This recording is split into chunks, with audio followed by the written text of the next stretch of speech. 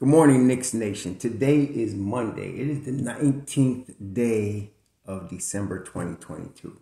I hope you're all safe and healthy today, and that your family is also safe and healthy, and that the needs of you and your family in terms of food, shelter, clothing, as well as health are being met today. I hope you had a good weekend. Blessings upon those that work in the healthcare field and the first responders who are out here every day trying to save lives. Blessings also upon those that pick up garbage for us to keep streets, sidewalks, and parks, and highways, and stairwells clean. Blessings also, double blessings, on those that make deliveries for our convenience. And so, double blessings on those that are out here every day trying to help rescue, recover, and deliver the teenagers and the children that are the victims of child molestation and pedophilia. The victims that are also out here that are victims of pornography and child pornography. The victims that are also victims of prostitution and child prostitution, sex slavery and human trafficking that happens all day, every day in every state of the United States. Double curses on the perpetrators, double curses on the profiteers, and double curses on all the perverts that make this industry happen. Finally, blessings upon the homeless. There are nearly 600,000 men, women, and mostly children, even now, in December, without roofs over their heads, and millions around the world in similar or worse conditions, and blessings upon them. Theirs is the kingdom. Now, there was a basketball game last night. The New York Knicks won their 7th consecutive game last night, beating the Indiana Pacers. And what we had thought yesterday, we did our podcast yesterday, and we thought it was going to be a closely contested, tight game. And to me, this is one of the best wins of the season for the Knicks at this point. And the reason is, I alluded to this multiple times earlier, that I told y'all that as the year goes on, the Knicks would get better. Okay, I didn't ever think they were going to win 7 straight games, so they're really going better, and we're going to talk about the functions of that in a second. But as the year goes on, they would get better. Some of the people that were tripping, and I mean jumping off the roof tripping, talking about trade RJ, RJ's a bust, RJ not, and blah, blah, blah, blah, blah, blah, blah, need to shut up. Because RJ Barrett is doing what we thought he would do. He's coming up into the second iteration of his career, moving into all-star type game plan. Yesterday, he finished with 24 points on 10 of 19 shooting, 4 boards, 5 turnovers, but some tremendous bully ball yesterday going against Indiana. Tremendous bully ball. And so, all your RJ haters need to shut up for a minute, okay? And then the same with the Mitchell Robinson haters. All y'all talking about this stretch 5 BS. And we need Miles Turner. Mitchell Robinson, 13 boards, 5 on offensive end, 10 rebounds, 4 block shots, and I don't know how many altered shots. He is the anchor of the New York defense. And that brings me to the point today. I keep telling y'all, so many of y'all focus too much on offense. Y'all are more fans, and bless y'all, you're basketball fans, you're NBA fans, I get you. You want the flash and dash and all of that. But championships are won on the grit and grind, y'all. Championships are won getting stops when you need to get one.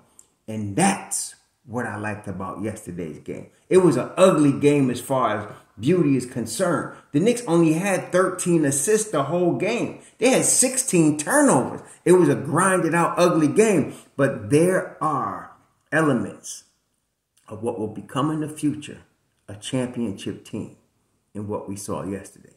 Let's go over them. First, they started getting stops when they needed them. Okay? When you're a championship team, to win in the playoffs, what separates champions from everybody else is the champions get stops when they need them. The Knicks were doing that against Indiana yesterday. Also, we have a point guard. Okay? The Knicks have been without a real point guard for a long time. And now they signed Jalen Brunson. Jalen Brunson, as we talked about also, the New York Knicks is his team. And he's getting acclimated to running his own team. This is the first time as a pro he's had this situation. In high school, he ran his team. In college at Villanova and winning 2 chips there, he had his team. But when he went to Dallas, it was Luka Doncic, as it should be. It was Luka Doncic's team. Okay, it was Luka's team. And Jalen, when Luka was out or hurt, you would see flashes of what it would be like if it was his team and they were successful. Now, he's not Luka Doncic, but you obviously saw the leadership qualities that you would want to see in your point guard, in your lead guard. He had them, obviously. And so now with the Knicks, this is the first time he's running his team. And so having been given the keys by Leon Rose and Tom Thibodeau, he needs time to get acclimated to driving this car. Okay, and it takes time. And here we are at about the 30-game mark, and it's starting to show. Kid already showed us that he's one of the toughest New York Knicks we've ever seen. He's already shown that. I mean, in terms of toughness, this cat's on a level of very few players. I mean, he's extremely, extremely tough, okay? So we already seen that. But now we're seeing the clutch gene. We're seeing the reading the floor gene. We're seeing a point guard. And he's fighting like heck on the defensive end. Okay, he really is. Yesterday, he was in them passing lanes, really nice. And you know, a lot of times, like yesterday, they credited Brunson with 2 steals, but I thought he had more than that. But what it was is when you get nice double teams on the strong side of the floor, and you get guys that are covering their ground and keeping their man in the ball in sight. That's where you can open up opportunities when they try to pass the ball to the weak side, where you get guys playing the passing lane and they get steals. And that Brunson did that beautifully, at least on 2 occasions I saw it. But he's getting that. So this bodes well, obviously, for the Knicks as a team, because he's now in 30 games now. He's getting acclimated. He's getting the feel. He knows where everybody likes to be. It's really, and then of course, again, we have a point guard. Not only do we have a point guard, but that footwork that I think I can say very, very confidently, he has elite footwork. His footwork is elite. Okay. DeMar DeRozan, like I said, prior to now, I would always say DeMar DeRozan has footwork like I've seen on very few players. Kobe Bryant also had footwork. Kobe Bryant is probably the Mount Rushmore of footwork. Him and Jordan in the NBA history, but now Brunson really. I mean, he's not 6'6" like Jordan or 6'6", 6'7", or like Kobe. He's only like 6'1". He has short arms. He don't have no 7-foot wingspan, but he shows you with tremendous craftiness and footwork what you can accomplish, against bigger players, and he does it every night. And now he's getting more acclimated, more in tune with his team, more comfortable in his role, and it's just going to get better for the Knicks as a result of that. The other thing that I liked is what teams do that are champions. They hit big foul shots down the stretch. Julius Randle sealed this deal for us yesterday. Now, Randle, 25 and 14, he seems to put up those numbers no matter how well he actually plays. Right? He's a 20-10 guy. So even if he's playing terribly, he's going to do 20-10. But when he's playing within the team concept and he's being efficient as he was yesterday, and he was very efficient yesterday, he becomes all NBA level player. Really, all NBA level player. And as I said at the beginning of the season, and I think all of y'all agree with me, the issue with Randle wasn't his physical talent. It's what's here between his ears. And again, when he came out and mentioned himself as being selfish last week, that was big time in terms of his mental makeup going forward. It bodes extremely well for the New York Knicks. He yesterday, there was a questionable call. I have to say, and I'm mentioning that, I have to say this too, on Friday against the Bulls. The refs favored New York Friday night against the Bulls. I'm just telling you. I mean, the Knicks blew them out, but the Knicks, I think the Bulls had in that game like a third of the foul shots that the Knicks got. I mean, it was crazy. Like, generally speaking, in an NBA game, you want to see the fouls in a pretty even keel, like in an even discrepancy. The Knicks got 32 attempts on Friday night. The Bulls got 8. I didn't mention that before, but I got to be fair. That's ridiculous. That was bad refereeing. I mean, nobody hacks that much more than the other team, not in the NBA. So that was a little thing. And then yesterday, I don't know what happened. I was trying to look at it a third time to see what happened at the end when that loose ball foul that caused Julius to be on the line. But that was the game changer right there. I mean, Brunson hit that three. I want to call it a dagger three because we still were behind. But he hit a big-time three, and then he had a big-time steal to make it a one-point game in the fourth quarter with about a minute and a half left. But then Julius got tangled up with somebody, and they reviewed the play, and the call stood. So Julius was on the line, and that's when we took the lead. He nailed the 2 foul shots, and then they fouled him again. He nailed the foul shots at the end to put it away. That was big time. That was big time. So these things is what made this game to me. And I thought this game would be tough because Indiana, even though they haven't been on an upswing recently, they were earlier this season. They were, and I expect them to be better coming down the stretch. Rick Carlisle's a really good coach. They got a really good team. I mean, Halliburton is leading the league in assists, and he had 10 again last night in that game. Neesmith is coming into his own. They're really, and they're pretty young. A lot of young guys on their team. Miles Turner is what they've had on a trading block. Like I said, that one game where he went off with all them threes, Mitch Rob was like 300 pounds. He ain't that no more. So yesterday he ended up 2 of 10 from the field, 2 of 8 from 3, and 0 for 4 from the free throw line. And he hit his first 3, and I thought to myself, be happy because that's your last one, because Mitch Rob won't be on your behind, and he was.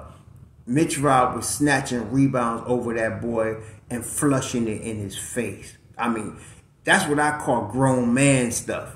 Like, I'm just going to grown man snatch this ball from you, son, and then I'm going to flush it on you. That's what Mitch Rob was doing yesterday. So all the people talking about we need a stretch 5 and we need to trade for Miles Turner, y'all need to go back to NBA 2K and go follow the Nets. Because no, we don't. We don't need Mitch. We don't need Miles Turner. We don't need a stretch 5. We got what we need. The anchor of a grinding defense that gets stops when we need them. That's what we need. Okay? And somebody that can put pressure on the rim, as Thibodeau's always saying, put pressure on the rim, protect the rim, which is the part of Thibodeau's defense. Like I said, he likes protection at the point of attack with rim protection. And he calls it building out. So he starts with rim protection and he builds out, and then he gets the perimeter protection as well. And he gets that. And obviously we have seen now, since he has made the change in the rotation and went to a more defensive-oriented lineup, look what happened. This is 7 straight wins. So the Knicks are just percentage points behind Philly in terms of the 5th seed. Both Philly and New York are 4.5 games from the top of the East. And both of them are about a game. If I want to say they're about a game and a half from the 4th seed. Let me just see that. I'm pretty sure that's the case. Yeah, they're a game and a half from the 4th seed Brooklyn Nets, who have won 6 straight. Right now, the Knicks are the hottest team in the NBA.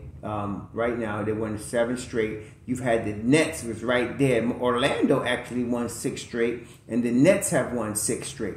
Orlando is playing good since they put Bol into the starting lineup. So I'm not saying they're a threat to come and take the East, but with Markelle Fultz back, watch out for them because they're going to be much improved as this season goes on. And I expect if Markelle Fultz can stay healthy, they can be pretty dangerous next year. And of course, Paolo Banchero is good, but they've won 6 straight.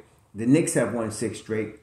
7 straight. And Brooklyn has won 6 straight. So the Knicks are the hottest team right now in the NBA. The Philadelphia 76ers play tonight, and they have won 4 straight already. They play tonight. Who are they playing tonight? They are playing Toronto, and I'm hoping Toronto beats them tonight. So they play Toronto tonight. Orlando plays the Leprechaun in them tonight. So I'm hoping Orlando, that's why I mentioned Orlando. I'm hoping they beat Atlanta. And then I'm looking for Toronto to beat Philly. That would give the Knicks the 5th seed without any count right there. We have the 5th seed all to ourselves. So we're looking for that. But the New York Knicks are playing, it's an understatement to say they're playing the best basketball of the season right now. Again, it's a function of several things. Of Jalen Brunson getting more acclimated, R.J. Barrett taking that next step, Randall playing, within his mental capacity, staying within himself mentally and staying within the team concept. He turned the ball over a couple of times yesterday doing some old Randall stuff, but, you're going to get that in a 48-minute game. The cat played almost 40 minutes yesterday. For the most part, though, he was getting rid of that basketball. He was making quick decisions with the ball, and when he made them, he was decisive, and he was being strong going to the hole. So, you can't ask for much more. I mean, Julius played a tremendous game. He didn't shoot the ball well from 3, 2 of 8. But see, when he's playing the right way, that don't matter. Okay, when he's playing the right way and he's making quick decisions with the basketball and he's going strong to the hole and he's rebounding like he got 14 yesterday, the other stuff don't matter. And he was playing, of course, really with the rest of the team, really good defense. Grimes only scored 6 points, but if you didn't see the game, you don't understand. Grimes was focused, and this is the thing about Quentin Grimes. He's a threat from the three-point line. He's a threat to score offensively, but he's also a playmaker. And as far as I remember, at University of Houston, to me, he was the best rebounding two-guard in the country that year. But he came out, and that he brings to the pros. He's really good rebounding at 6'5" from the two-guard position. He had 6 rebounds yesterday. And really, what the thing about him, aside from all I just said, he figures out what does Quentin Grimes need to do to help the New York Knicks win that night. Last night, it was the defense, and it was rebounding and playmaking. He made a beautiful dish to RJ when he drove baseline, and RJ cut high IQ play from both guys, and RJ gets the and one. That's Quentin Grimes. And so it's an IQ, it's defense, it's shooting. He brings the whole package. And the thing about him, we know he hasn't even gotten close to to scratching of where he's going to actually be as a player. He has still got a lot of upside. That bodes well for the New York Knicks. Quentin Grimes is 22. R.J. Barrett is 22. Mitchell Robinson is 24. Julius Randle is 28. Brunson's 26. Then, of course, the Deuce card came off 13 minutes. He played lockdown defense. Didn't shoot the ball that well, but with Deuce, the defense is almost like in football. If it was like football, it would be like Darrell Reeves.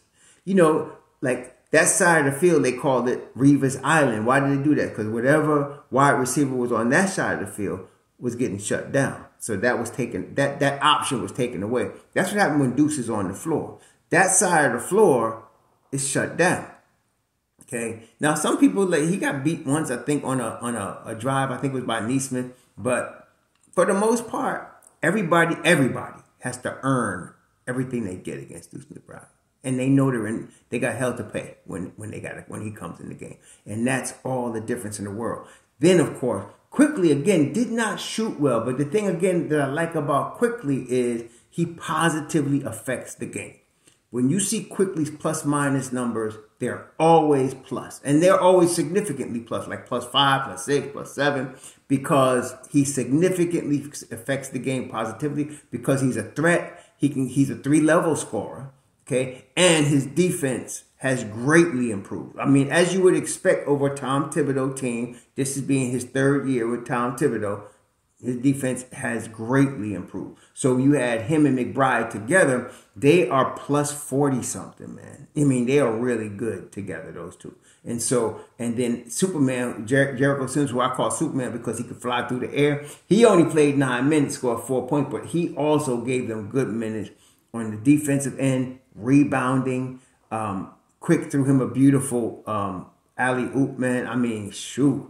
It was good. Hartenstein, you know, like I said, Hartenstein played 16 minutes. He's hustler. The thing about Hartenstein, you know, you're getting 100% effort every night, every minute he's on the floor. And that's worth something. But talent-wise, to me, Sims is just better. You know, he's just better. You know, he may not be the stretch 5, but he's much better. But it is what it is. The cream rises to the top. Right now, he's playing Sims in that 4th spot. And okay, so they went 8 deep yesterday, because Sims only played 9 minutes. So they really went 8-man deep yesterday, the 8-man rotation yesterday. And some of you keep asking questions like, well, Tom, is he going to wear his plays out? This is how you win, baby. Come on. That's how you win. What you think? This ain't college. You ain't trying to rest nobody. You trying to win. We trying to win. Let like the Lakers rest LeBron old behind and save him for the playoff. We trying to win. All right? And that's what Tibbs is doing. The thing is that bothered me previous season was that he was trying to win with these old vets that we had instead of using these cats now. But now all of these young dudes, your Jericho Simses, your Miles McBrides, your Quentin Grimes have won Tibbs's trust, and he's riding with them. And that's why we won 7 straight. So no matter what happens going forward, brethren, let us not forget this real shows we here. You know, like we said 2 years ago, we could say it again with the Knicks. We here. Okay? We here. So that ain't going to change nothing. You can't win 7 straight games in the league and not be good. Period. End of story. You just can't. Okay? So the Knicks are good. Period. And they're going to get better. Okay? We're at game 30 right now. And at game 30, they're 17-13. And they're going to get better. So next up is Golden State. Golden State just beat Toronto last night by 16 because Jordan, without Stephen Curry, because Jordan Poole dropped 43. Jordan Poole dropped 43 last night. So, you know, okay? But he's going to run into a problem. Q-Dog, and the Deuce card. He's going to have a problem. So it's going to be tough, but I like our chances. So we're going to talk about that. But I thought this was going to be a close game. It was a close game, but it was a beautiful grind out win. This is a 90s style grind out win for the New York Knicks. So listen, y'all can smile, man. Relax and enjoy what your team is doing. The New York Knicks are playing high level ball.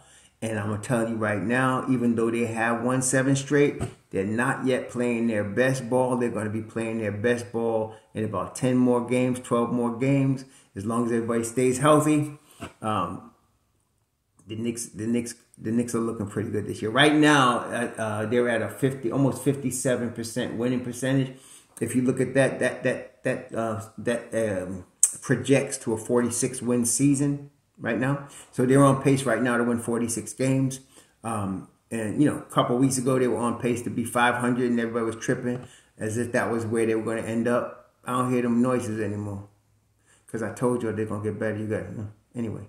But, yeah, they're on project right now for 46 wins. That may go up. As I said, I'm looking at a minimum of 45 wins this year for the Knicks.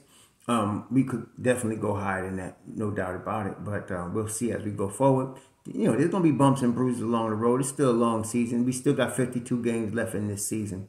So, you know, don't worry about that. But I'm very confident in the depth of our team at every position. Look at Sims playing the 4th spot. So, we're pretty good. You know, we're pretty good. So, next is Golden State.